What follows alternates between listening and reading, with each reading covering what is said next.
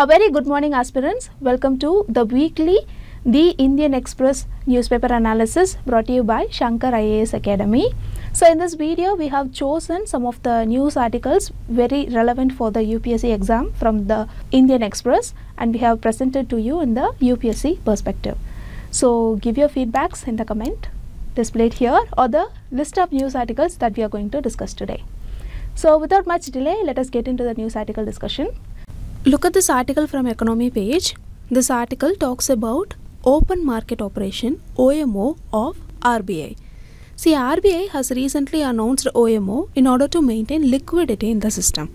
Usually, OMO will allow interest rates to rise in order to keep inflation under control. So here, OMO does not worry to sacrifice economic growth, consumer spending and employment for the sake of keeping inflation under control. This is the reason why this sudden announcement of OMO has surprised the market. This is the crux of the news article given here. In this context, let us understand about OMO and its impacts on the market. Before that, we shall learn some of the basics about inflation. What is inflation? As you all know, inflation is a general increase in the prices of goods and services in an economy, which means that when the general price level rises, each unit of currency buys fewer goods and services. Consequently, inflation corresponds to a reduction in the purchasing power of money. The two main indicators of inflation in India are the wholesale price index WPI and the consumer price index CPI. Now also remember this, inflation is not always too bad for the economy. A moderate level of inflation is always necessary to maintain price stability by preventing deflation. It also helps in increasing wages for employees, leading to improved standard of living for workers, and it also supports consumer spending. Moderate inflation also means that there is demand for goods and services in the economy, so the businesses will raise their prices, earn higher profits and invest more than usual. For these reasons, moderate inflation is necessary. But too much inflation will have an impact on the common man. So, government generally try to keep inflation within an optimal range that promotes growth without drastically reducing the purchasing power of the currency. There are many methods used to control inflation. I have displayed here. You can pause the video and go through it. Now coming to OMO. OMO is a monetary policy measure taken by the RBI to control the liquidity in the system. To conduct an open market operation, the RBI enters the financial markets and either buys or sells government securities like treasury bills, bonds or notes to commercial banks, financial institutions or the public. Now let's briefly discuss about the process involved in the OMO operation. See, if the RBI's goal is to expand the money supply and boost demand, the policy is expansionary. Here, the RBI buys securities and injects money into the banking system. That is, the RBI will buy the bonds that has been already listed by banks. By buying it, RBI indirectly provides money to the bank. This increases the reserve of the bank and puts downward pressure on interest rates. So lower interest rates can encourage borrowings and spendings, stimulating economic activity. While this type of OMO lowers interest rates, after some period of time, if RBI's goal is to contract the money supply and decrease demand, the policy becomes contractionary in nature. During this time, RBI sells securities and removes money from the banking system. That is, RBI now it will list its own bonds or government securities and it will make the bank to buy those bonds from the RBI. So this reduces the reserves of bank and put downward pressure on interest rates. Higher interest rates can discourage borrowing and spending, which can help control inflation or cool down an overheated economy. So these are the two ways how government controls liquidity using OMO. See, historically, the October to May period is observed to have high cash withdrawals due to festival and wedding seasons. This generally tends to reduce the durable liquidity in the banking system. So to keep liquidity under control, this measure has been announced recently by the RBI. Hope you could get a clear picture. Now talking about the impacts of the OMO, see, OMO directly impacts the money supply in the economy. Buying securities increase the money supply, while selling securities reduces it. Secondly, central banks like RBI use OMOs to influence short-term interest rate in the interbank lending market. So by adjusting the supply of money in the banking system, central banks can guide interest rates towards their target level. For example, if a central bank wants to lower interest rates to stimulate borrowing and investment, it will conduct expansionary OMOs. Thirdly, OMOs provide central banks with flexibility and precision in implementing monetary policy. They can be used frequently and adjusted as needed to respond to changing economic conditions. Fourthly, OMO are typically conducted openly and are announced to the public, contributing to the transparency of a central bank's actions and intentions. Finally, central banks can choose the maturity and duration of the securities they buy or sell. This will allow them to target specific segments of the yield curve. For example, short-term securities, for example, treasury bills, will impact short-term interest rates, while long-term securities, for example, bonds, influence long-term rates. So these are all some of the important points that you have to remember about OMO, a very potential preliminary question topic. So have a clarity regarding this with this learned points. Now let us move on to the next news article. Now take a look at this article from Monday's newspaper. The article conveys the story of Vasily Arkhipov and how it is relevant in today's world. We all know that October 2nd is the birthday of Mahatma Gandhi. The day is also observed as the United Nations International Day of Non-Violence. So instead of simply remembering Mahatma Gandhi's birthday as a tradition in order to celebrate courage, especially in a world that often glorifies aggression, it's more valuable to remember a single act of bravery that saved the world for the time being. In that sense, Vasily Arkhipov, who was a Soviet naval officer, is a great example. You can quote this example in your ethics and essay papers. So let me start with the story of Vasily Arkhipov. See, Arkhipov was commander of a Soviet flotilla and executive officer of the diesel-powered submarine B-59, which was submerged near Cuba in October 1962. Here, flotilla is nothing but a small fleet of ships. 1962 was the time of the Cuban Missile Crisis, where both the US and Soviet Union were at the peak of their Cold War. The Cuban Missile Crisis was a 13-day confrontation between the US and Soviet Union concerning American ballistic deployment in Italy and Turkey, with consequent Soviet ballistic missile deployment in Cuba. So the confrontation between both the countries started in October 16, 1962, and it just lasted for 13 days till October 28, 1962. Initially, US has deployed ballistic missiles in Italy and Turkey. So in retaliation, Soviet deployed ballistic missile in Cuba. Now this situation would have developed into a full-fledged nuclear war between US and Soviet Union, leading to Third World War. But courageously it was prevented by one man's decision. The man is none other than Mr. Vasily Arkhipov.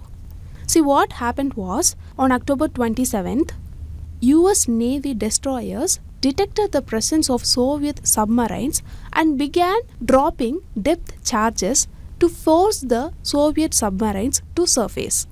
Here, depth charges is nothing but an anti-submarine weapon which is dropped from a ship or aircraft near a target. This weapon descends to a predetermined depth where it explodes. This explosion causes powerful and destructive hydraulic shocks that can damage the submarines. So, US Navy, they wanted the Soviet submarines to surface above the sea. So, for that reason, US dropped depth charges on Soviet submarines. But by then, the Soviet submarines had gone for many days without radio contact with Moscow. So some of the Soviet naval officers, they interpreted the dropping of depth charges as a signal that war has broke out between US and USSR. So the captain of B-59 insisted that it was time for them to launch a nuclear torpedo. I hope you all know what is a nuclear torpedo. Fortunately, Soviet naval protocol required that 3 officers on board that ship had to authorize a nuclear launch. So 2 of the designated officers were in favor of firing the nuclear weapon, and it was Arkhipov as chief of staff of the brigade who refused to go along. He did not vote to fire the nuclear weapon. Mr. Arkhipov, who had a reputation for being courageous, finally persuaded the captain of the submarine to surface and await orders from Moscow. On October 28, 1969, that is the day after the incident happened, both Washington and Moscow backed down and the missile crisis ended. So B-59 peacefully sailed back to Soviet Union. Just imagine what would have happened if Arkhipov voted in favor of firing the nuclear weapon. The world that we live in today would have undergone multiple changes. In 2002, the then director of the US National Security Archive called Arkhipov the man who saved the world. Now this story highlights 2 vital truths. Firstly, violence and non-violence are not binary opposites, but it is a spectrum within which most people are in constant motion. That is, Mr. Arkhipov, even though he is more courageous and he is a person who would vote for the firing of the nuclear torpedo, he itself resisted to choose violence. This is the meaning of the first truth. Secondly, courage and clear-sightedness of a single individual can sometimes make a hugely significant difference, particularly when that individual is empowered within the state structure. So here again, the decision of Arkhipov has actually saved the world. Here Arkhipov had the choice to choose, and he chose non-violence. So the story of Arkhipov is relevant even today, because in many societies a large number of people display an enthusiasm for answering violence with stronger violence. A lot of war happening around us is a very big example for this. All of them know that violence is not the solution and violence will leave the original problem unsolved. But still people choose violence because people fear that an outright rejection of violence will make them weak and vulnerable. Non-violence in today's world is seen as a self-defeating doctrine. But actually, non-violence has the power to transform opponents through love and compassion. So in that line, Arkhipov's story shows us the importance of self-resistance even when we have the means for violent action, and how it's not a weakness but a strength. Remember, there might be a risk in choosing resistance, but it is always better than the potential harm caused by aggressive actions. So we should honor those who, like Arkhipov, chose self-resistance over aggression in their Arkhipov moments. They contribute to our progress as a species towards a more peaceful and compassionate world. This is a very strong message that you have to recall in the United Nations International Day of Nonviolence. So make note of this example and use it in your mains answer. So with these points, now let us move on to the next news article discussion. Now look at this article from Monday's newspaper. This news article talks about the Ken-Betwa river linkage project.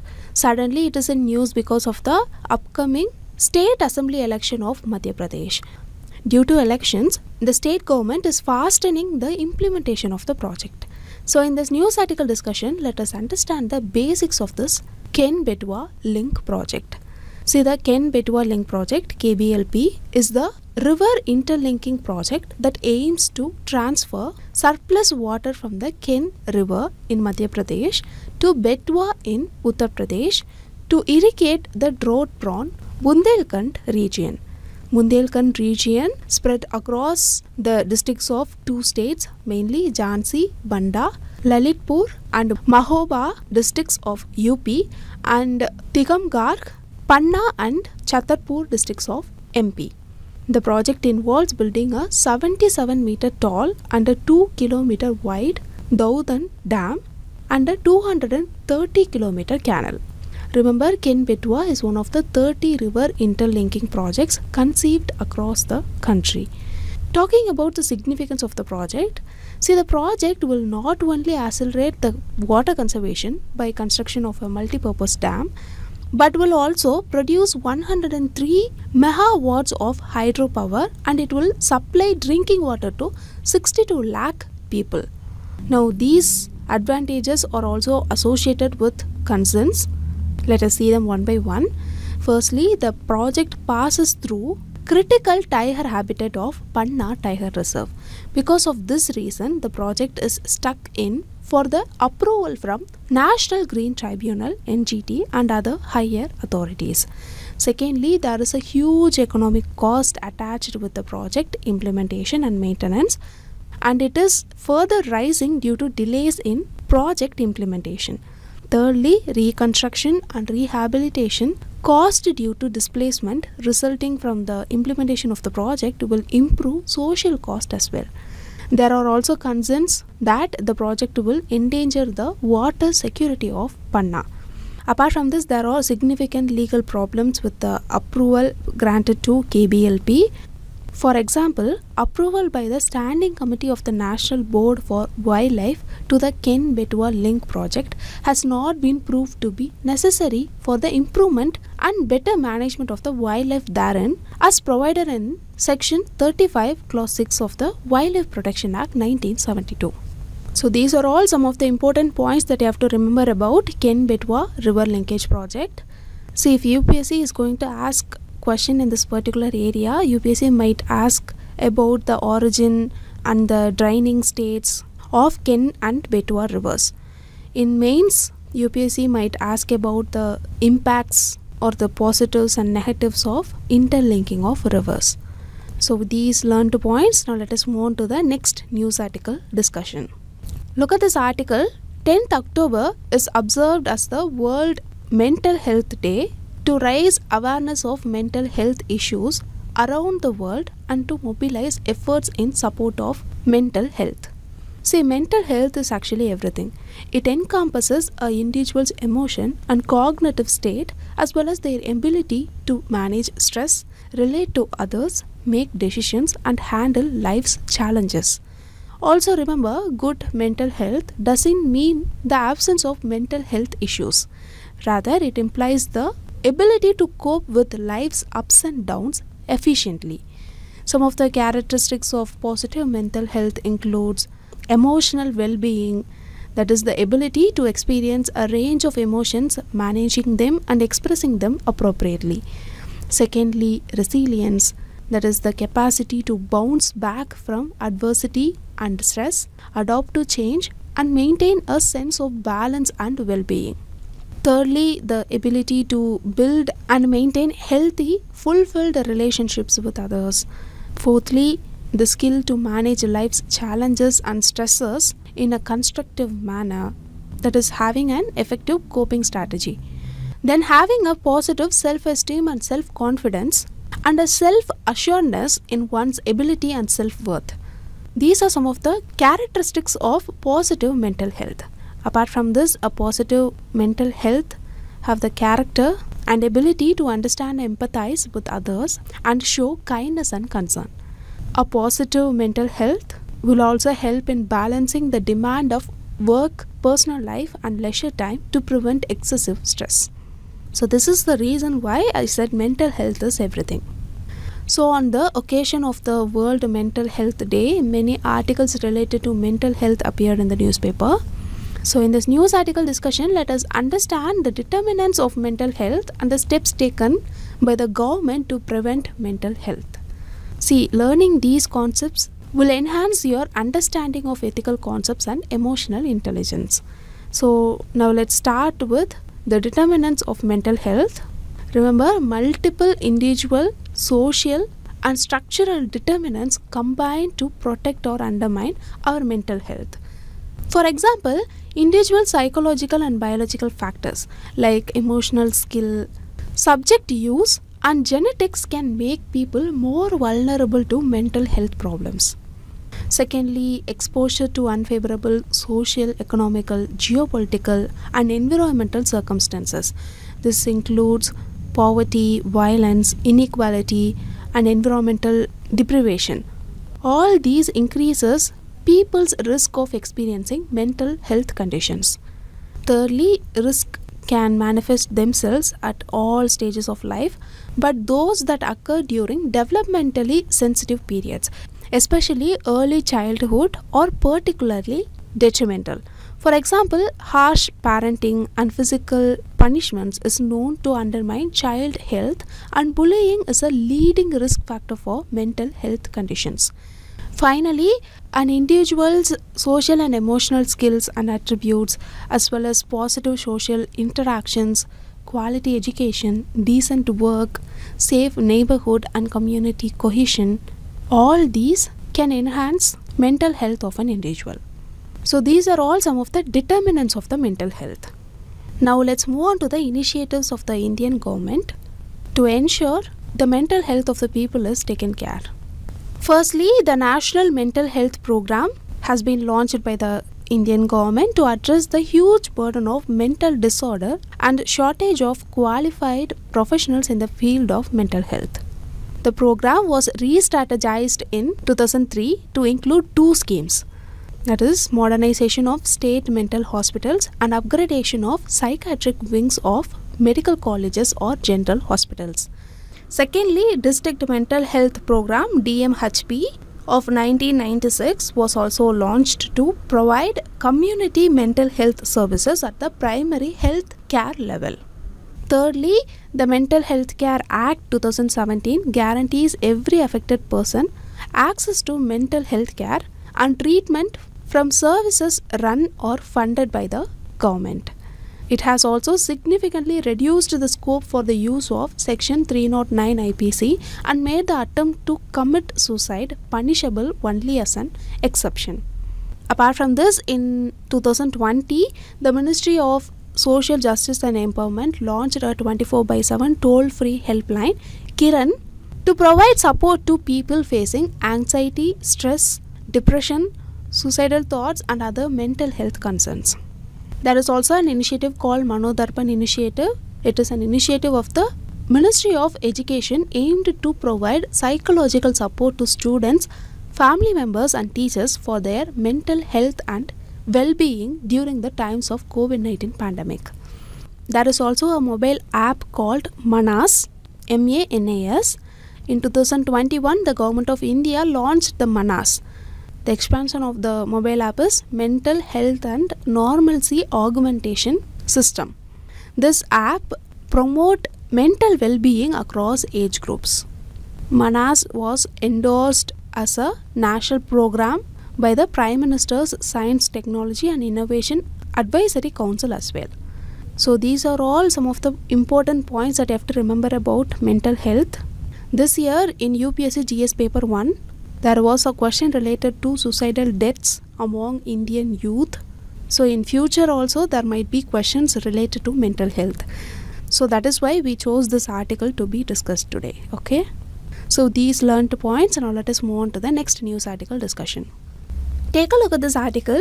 Recently, IMF has raised India's GDP forecast for the current financial year by 20 basis points to 6.3%. See, IMF has done this mainly due to the strong consumption pattern during April to June quarters. This is the crux of the article given here. In this context, let us quickly go through some of the important facts about IMF. See, the International Monetary Fund or IMF works to achieve sustainable growth and prosperity for all of its 190 member countries. It does so by supporting economic policies that promote financial stability and monetary cooperation. It was established in 1944, and now the IMF is governed by and accountable to those 190 countries that make up its near global membership. Then when we take the institutional setup of IMF, see, it has a board of governors. It consists of one governor and one alternative governor for each member countries. Each member country appoints its 2 governors, and the board of governors is advised by 2 ministerial committee, the International Monetary and Financial Committee, IMFC, and the Development Committee. So what does the IMF actually do? See, IMF has 3 critical missions. First one is furthering international monetary cooperation. Second is encouraging the expansion of trade and economic growth. And third is discouraging policies that would harm prosperity. So to fulfill these missions, IMF member countries work collaboratively with each other and with other international bodies. So how does IMF work? See, firstly, the IMF gives policy advice. Here the IMF monitors economic and financial developments and advises countries. Secondly, the IMF provides financial assistance, that is loan and other financial assistance to member countries, especially for countries experiencing actual or potential balance of payments problems. Thirdly, the IMF provides for capacity development, that is by providing technical assistance and training to help governments to implement sound economic policies. Apart from this, as part of its World Economic and Financial Surveys, the IMF publishes flagship reports on multilateral surveillance twice a year. They include World Economic Outlook (WEO), Global Financial Stability Report (GFSR), and Financial Monitor (FM). Now let's quickly see about specific information regarding IMF and India. See, India is a founding member of the IMF. IMF has provided several loans to India at many critical situations, and after the creation of the special drawing rights, which was created in the year 1969, the assistance that India can obtain from IMF has been increased. Here, special drawing rights or SDR is nothing but an international reserve asset created to supplement its member countries' official reserves. Okay? The value of SDR is based on a basket of 5 currencies. The 5 currencies include US dollar, the euro, the Chinese renminbi, the Japanese yen, and the British pound sterling. Remember, India has occupied a special place in the board of directors of the fund. So, India had played a credible role in determining the policies of the fund. This has also increased the prestige of India in the international circles. So, these are all some of the important facts that you have to remember about IMF. So, these learned points. Now, let us move on to the next news article discussion. Look at this article. This article talks about Claudia Goldin. She is a Harvard University professor who has won the Nobel Economic Prize for her research that helps explain why women have disadvantageous outcomes in terms of occupation and wages, even when they are just as qualified as men. Her research exposed that the labor market are not gender neutral and not working efficiently to choose the best person for the job. Remember, Professor Claudia Goldin is only the 3rd woman to have won the prize for economics and the first to do it solo. So in this news article discussion, let us understand some of the findings of her research. See, initially Goldin tracked US data for over more than 3 decades. Her focus was on the big picture questions of how women's labor force participation (LFP) and gender wage gaps have evolved historically. While tracking it, she found a U-shaped relationship between economic development and women's LFP instead of an upward trend. In other words, she exhibited that the economic growth in various periods did not result in a reduction in gender inequalities in the labor market. She found that countries at low levels of economic development have relatively higher levels of female LFP as women are engaged in agriculture, that too as unpaid workers on family farms. As income increases due to industrialization and introduction of new technologies, women withdraw from paid work and went back into the home. This was mainly because industrialization had made it harder for married women to work from home, since they would not be able to balance the demands of their family. Even though Golden's research held that unmarried women were employed in manufacturing during the industrial era, the overall female force in the labor market declined. Remember, this does not mean that their working hours varied. Even though they left their jobs, women had to work for longer hours, so only their labor force participation declined, but not their working hours. So as countries develop and women's education rises further, women moved back into paid work. Again, social stigma, legislation and other institutional barriers limited their influence. Now another pivotal factor was the introduction of birth control pills. This created conditions for women to plan their careers better. Now even if the pills influenced educational and career choices, this did not translate to the disappearance of the earnings gap between men and women. So what is the factor that led to this menace? See, the only factor playing here is occupational segregation, where women work in stereotypically feminine jobs that are lower paying. Let me explain this. According to Golden, gender wage gaps at entry level are not significant. But going up the occupational ladder, she highlights the phenomenon of greedy jobs which have massive wage premiums but in turn require long working hours, networking, late night meetings and travel. So in a family of 2 working parents with kids, only one parent would be able to afford to work this way. The other would be on the mummy track, that is continuing in less demanding jobs which would allow them to take care of kids' school, homework, sports, music lessons and doctor visits. Here the issue is, the mummy track parent does not literally have to be the mother, but most often the mother is in the mummy track. So this creates a large pay gap between men and women, because the man is in the greedy job and the woman is on mummy track. So according to Golden, several factors have historically influenced and still influencing the supply and demand for female labours. These includes opportunities for combining paid work and a family, decisions and expectations related to pursuing education and raising children, then technical innovation, laws and norms, and the structural transformation in an economy. She also highlights the issue in this unequal paradigm. Here both men and women, they lose.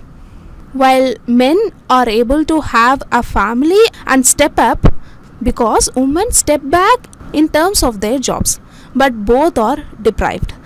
While men forego time with their family and women often forego their career. So through this research, Golden made it clear that the labor market works very differently for men and women, and the solution here lies in the future where women have a career as well as a spouse who wants what they want. For example, men sometimes can be the mummy track parent and support the female counterpart to achieve her dream. This could turn the U trend upward. Now let's quickly see how the findings of Claudia Golden are applicable to India. See, India's female labor force participation has fallen over the past 2 decades as the jobs moved from farm to construction, manufacturing and services. The State of Working India report by Azim Premji University shows a U-shaped pattern for urban married working women in India too. Women's chance of going out to work falls as their husbands' pay rises, but increases again as the figure crosses 40,000 rupees per month.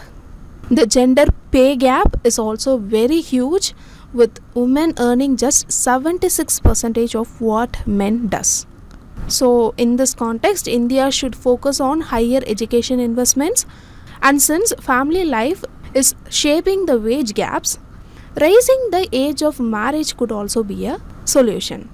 So these are all some of the very important points that you have to remember about the findings of Claudia Golden. You can use it as a case study or an example in your mains answer, or you can use it in your essay as well. Okay. So with this we shall wind up and we'll be meeting on another session. If you like the video, don't forget to like, subscribe and share it with your friends. So thank you so much for listening.